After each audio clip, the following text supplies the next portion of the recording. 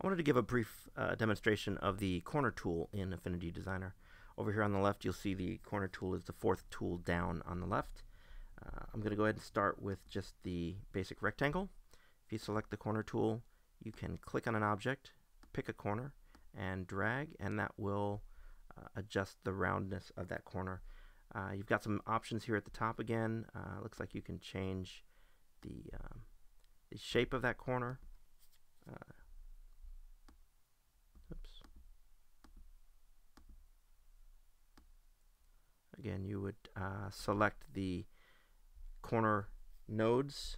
When a corner has been rounded by the corner tool, you'll see it changes from just a standard node to this node with a circle around it.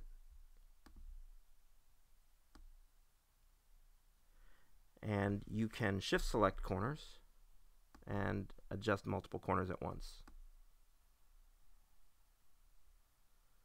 And it looks like those corners can be different shapes based on what you have selected up here in the toolbar. So let's go ahead and do a squared corner on this.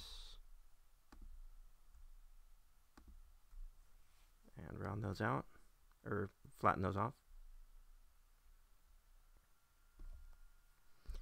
And you can also enter a value here. So if you've edited another corner and you know what that value is and want to come back and edit this one later or multiple others, you can select it and then type in the value as well.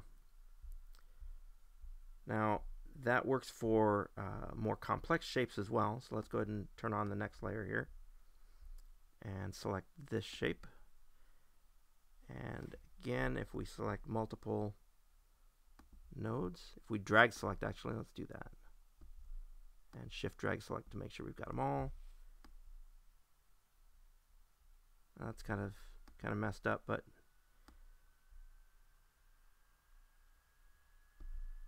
you get the idea. There you go. And additionally, if you wanted to edit text, you can actually select the text and convert that to, oops, let me grab my selection tool. You can convert that text to curves and then ungroup it. And that would be under the, where's it at?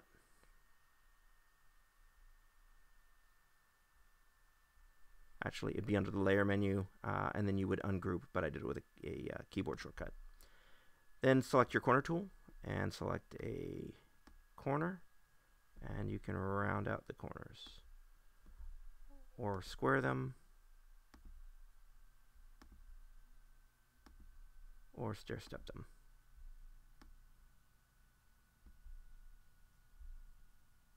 Again, very, very easy tool to use.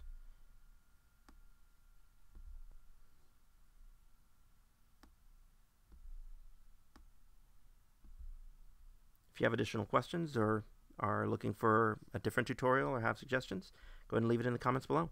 Thanks.